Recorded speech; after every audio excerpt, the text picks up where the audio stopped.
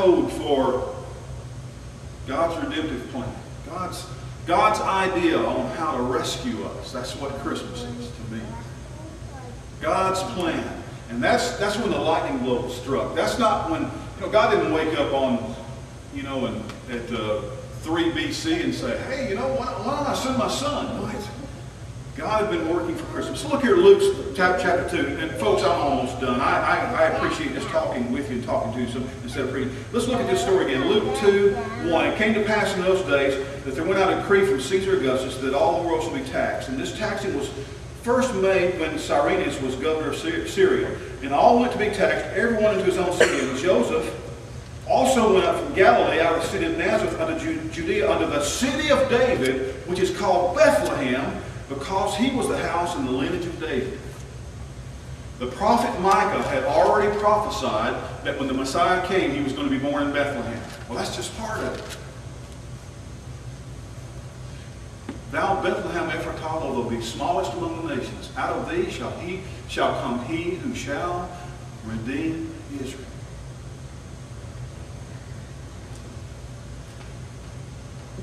Do you see? The emperor, listen to this, the emperor of Rome made a decision that made it necessary for Joseph to go to Bethlehem so that Jesus could be born in Bethlehem.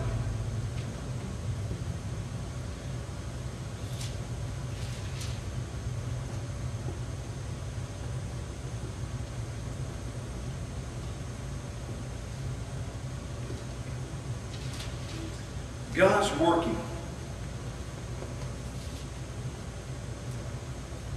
God's planning for Christmas.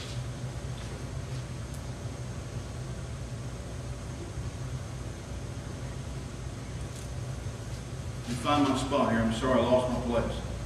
Look over at Luke chapter 3.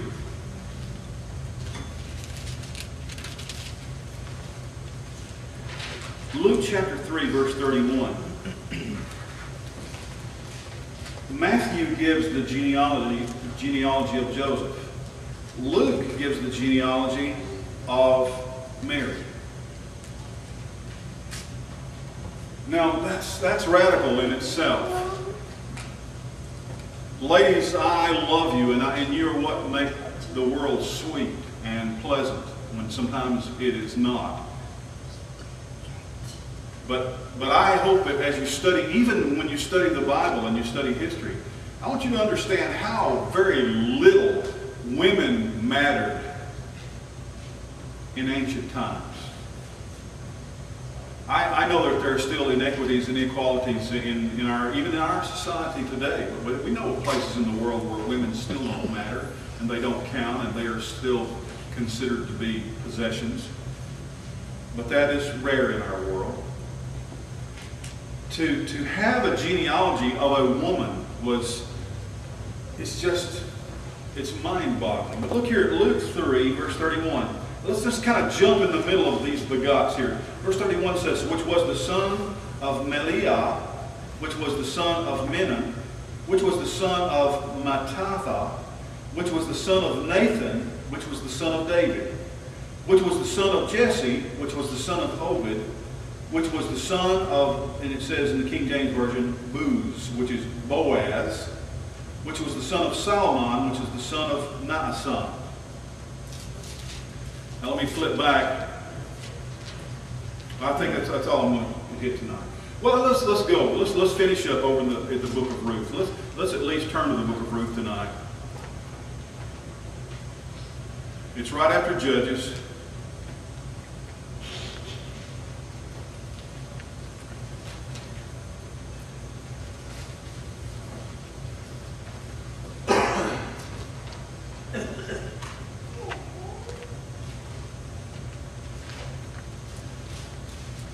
And look at Ruth chapter 4.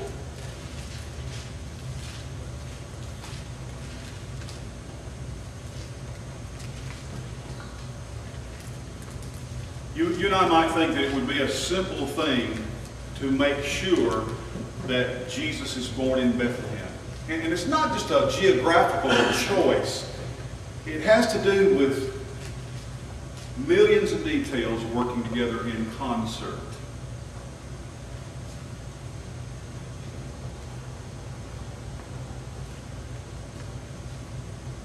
All of my life I've had the opportunity to go to various concerts of different orchestras.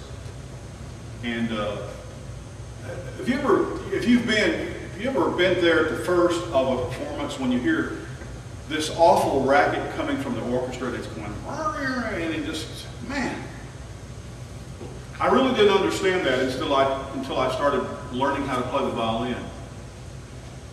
And I probably knew or suspected it all along, but they're tuning up. They're getting in tune with each other. And when there's a certain thing that you do on a violin to make sure that it's all, that the violin is in tune with itself. And it sounds like that's like a cat squawking. God has been getting, it's his orchestra, and for centuries, centuries, he was tuning and preparing, getting every piece of the orchestra into place. Here's the story of the book of Ruth. It's a story about an Israelite family, a woman named Naomi and her husband Elimelech, or a man named Elimelech and his wife Naomi. They have two sons, Mahlon and Chilion.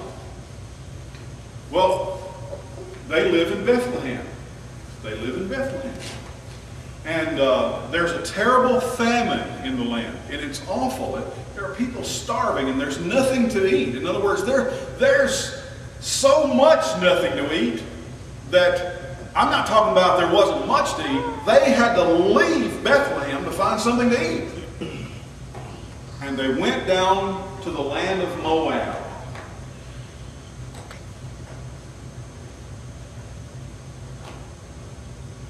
Moabites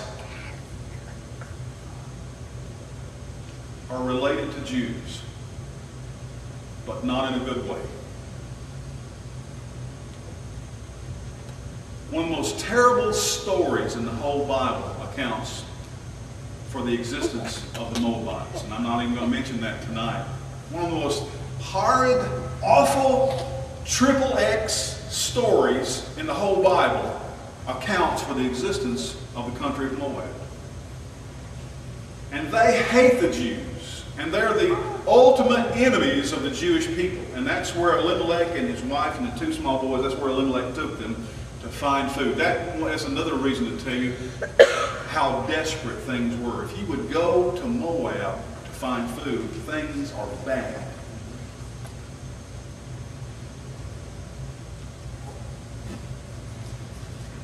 They get there, they set up their life, they do find food. They're strangers in a strange, very strange land where the animosity would have been thick all the time. They would have been in the minority, and they would have been mistreated, and they would have been looked down upon in so many different ways as being Jews in Moab.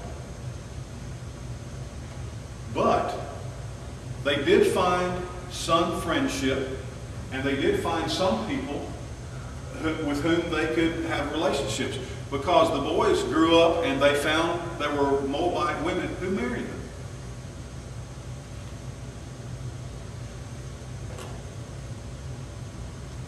One of those girls who married one of those Hebrew boys was Ruth.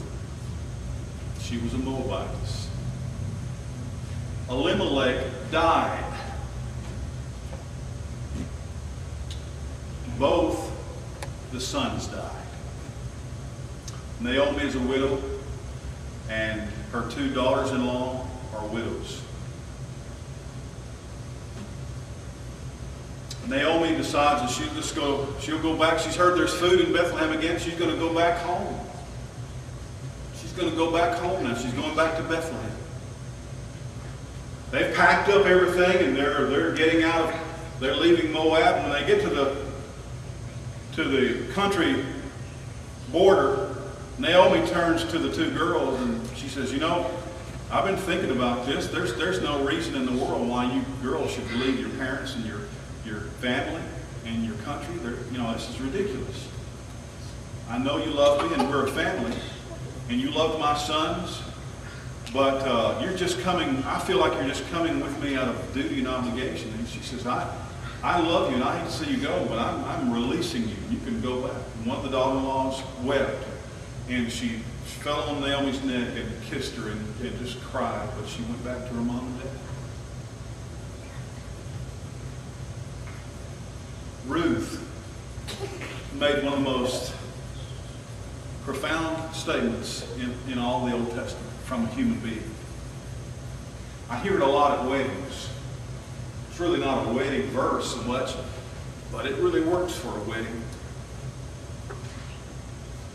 She looked at Naomi, Ruth, this young girl, this young Moabite woman, and she said, "Entreat me not to leave me, nor to return from following after thee. For your people shall be my people. Your God will be my God." She said, don't ask me to leave you. Don't ask me to leave you. I'm with you. She was going to find out what it was like to be treated with prejudice, and how it was like to be looked down upon and to be treated. She was going, listen, God's people, the Jews, are some of the most arrogant people you will ever meet in your whole life. Let me tell you what, you go over to the Holy Land sometime. You go over to Israel. If one of the people that lives there in Israel comes up to you and shakes your hand and smiles at you and pats you on the back and says, "Welcome to this country," and he's smiling at you and he's just so happy you're there, that's a Palestinian. He's Arabic in descent. If somebody walks by you and doesn't even look at you, and if he does look at you, he kind of has this look on his face like you stepped in something and you smell just exactly like what you stepped in, that's a Jew.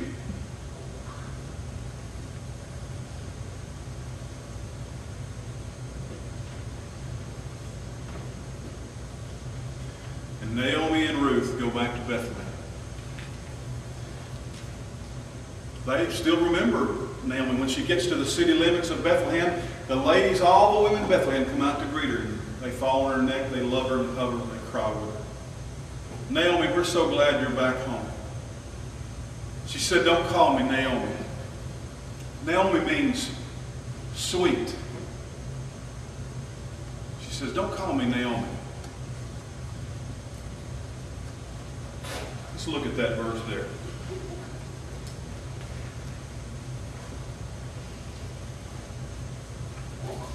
Look at chapter 1 of Ruth.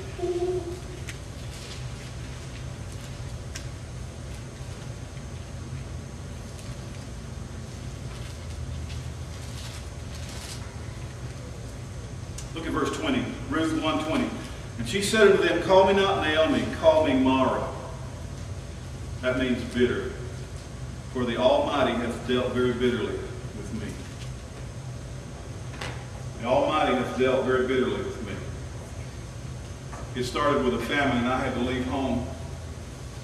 My husband died. We went to a strange place. My husband died. My 2 sons died. And now I don't have anything. Don't call me sweetie anymore. I call everybody sweetie. I know women. I don't call men sweetie much. That hasn't worked out too well. Terry will say, "Don't call the waitress sweetie."